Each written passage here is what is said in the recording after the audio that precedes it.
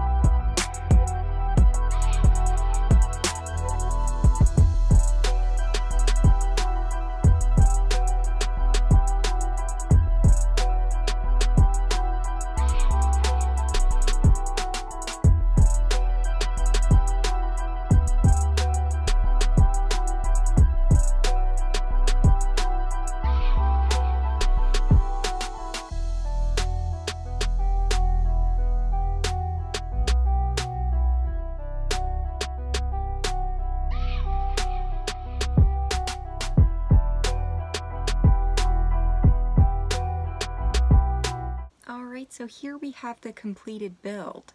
This set is right around 200 pieces and comes with 2 minifigures. And I've actually owned this set since it originally came out in 2003. I really liked this set. I remember seeing it in the catalog, and of all the sets that came out in this series, this was the first one I wanted to get.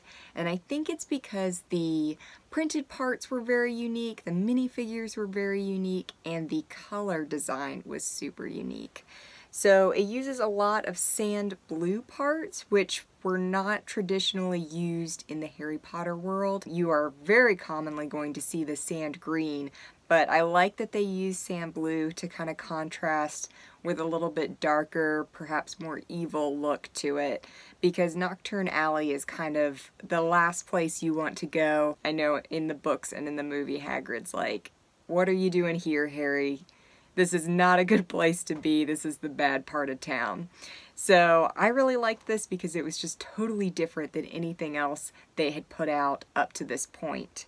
And there are a few parts that are strictly exclusive to this set that are not in any other set, Harry Potter or otherwise, at all, which is also really cool.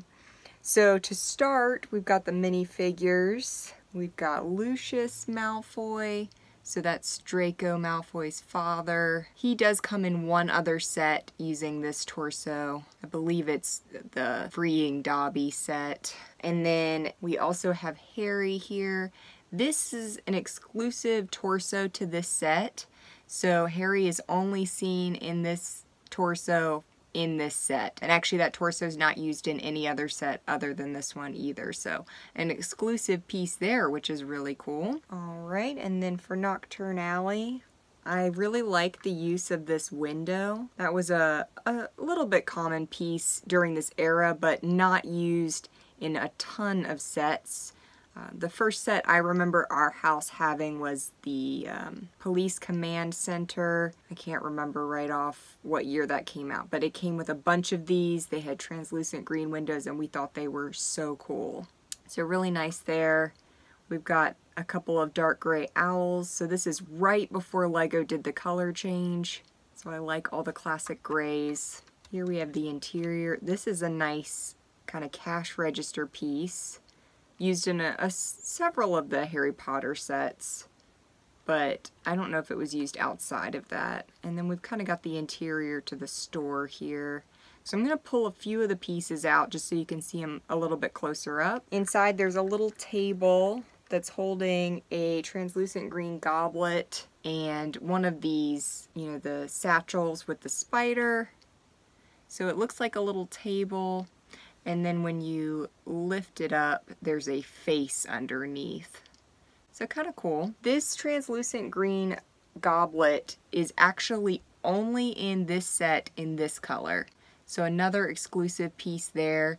There is a different goblet variation that comes in translucent green that's in quite a few sets, but this version of it in translucent green is only in this one set.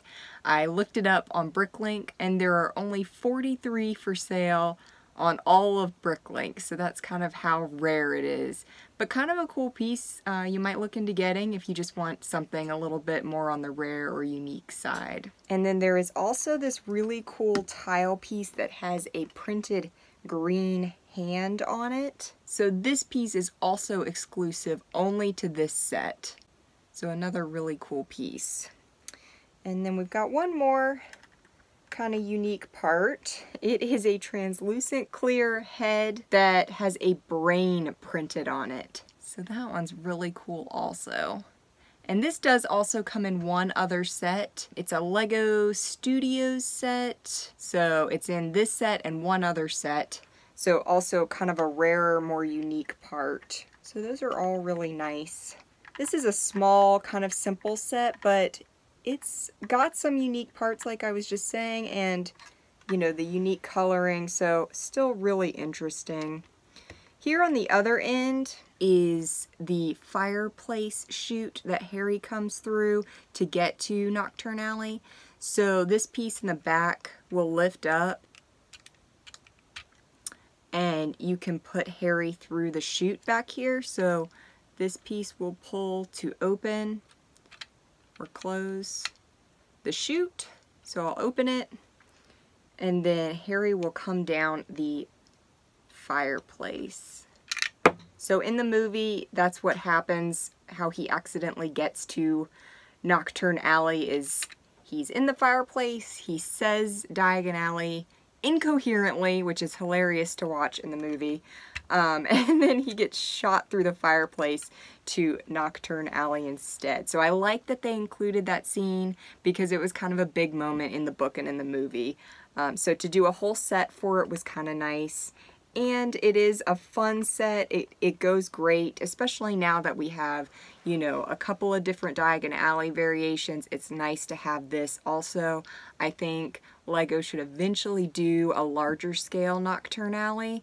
I'm hoping that's on their list here sometime in the near future and that they're not done producing Harry Potter sets yet.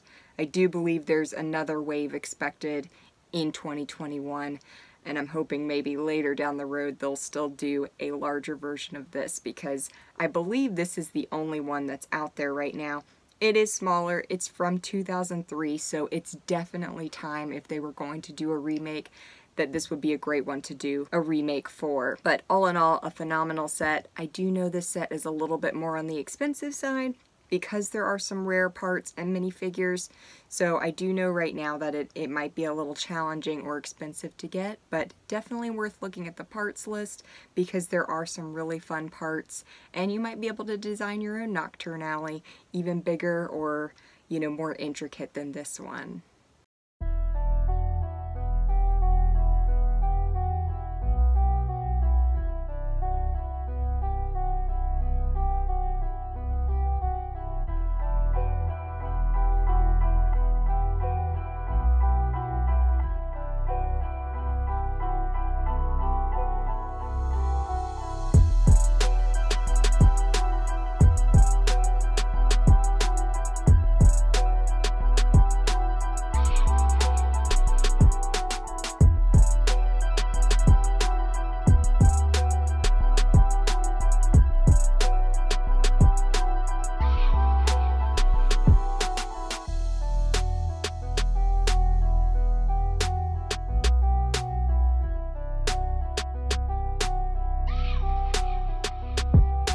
Thank you for watching. If you enjoyed this video, like and subscribe.